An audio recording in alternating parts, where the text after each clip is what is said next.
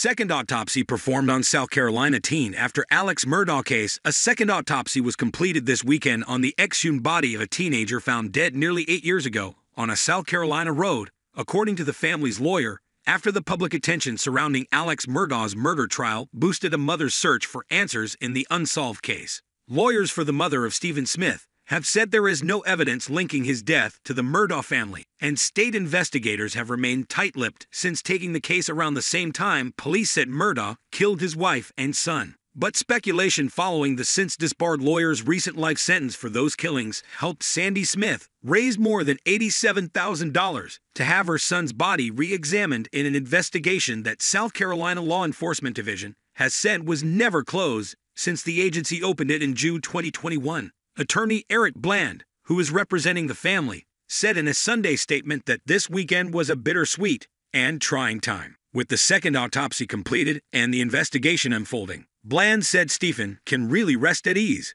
Stephen, for many, many years, I can only imagine, was not so much at peace in his grave. Bland said in a video, he probably was pounding on his coffin, saying to anybody who could hear, I was not hit by a car, but I was intentionally killed. And now we've told him we hear his voice. Bland's law firm announced on Monday that Sammy Smith was offering a $35,000 reward for information leading to the identification and conviction of anyone responsible in her son's death. The announcement directed people to contact South Carolina's Law Enforcement Division with any tips. The division's chief, Mark Keel, has assigned extra regional agents to the homicide investigation in hopes that knowledgeable parties might be more willing to speak now. According to a 22 March press release, Sandy Smith has long held that her son's death was no accident but the result of a brutal beating. Bland has said being young and gay in South Carolina's Low Country region could not have been easy for Stephen Smith. The 19-year-old nursing student was found dead with head injuries and a dislocated arm bent behind him in the middle of a two-lane Hampton County road on 8 July 2015.